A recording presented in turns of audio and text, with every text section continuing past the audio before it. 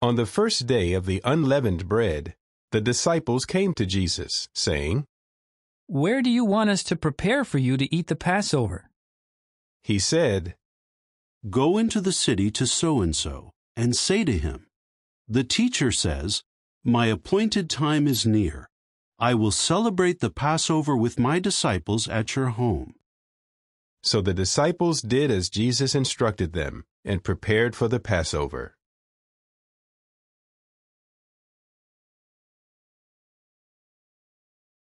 Now on the first day of the unleavened bread, when they customarily offered up the Passover sacrifice, his disciples said to him, "Where do you want us to go and prepare for you to eat the Passover?" With that, he sent 2 of his disciples and said to them, "Go into the city, and a man carrying an earthenware water jar will meet you. Follow him, and wherever he goes inside, say to the master of the house, 'The teacher says, where is the guest room where I may eat the Passover with my disciples?' And he will show you a large upper room furnished and ready. Prepare it for us there."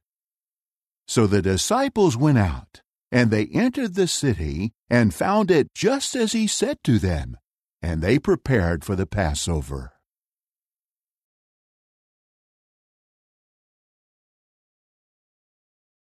The day of the unleavened bread now arrived, on which the Passover sacrifice must be offered.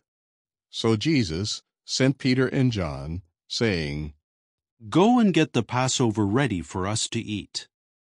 They said to him, "Where do you want us to get it ready?" He said to them, "Look, when you enter into the city, a man carrying an earthenware water jar will meet you.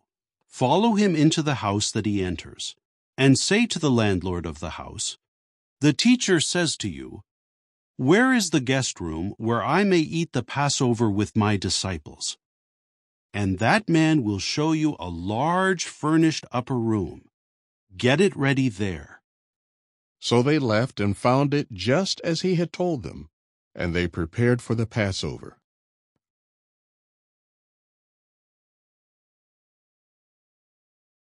If you enjoyed this content, please subscribe to this channel, hit that like button, leave your comments below and share it with your friends. Thanks for watching. God bless.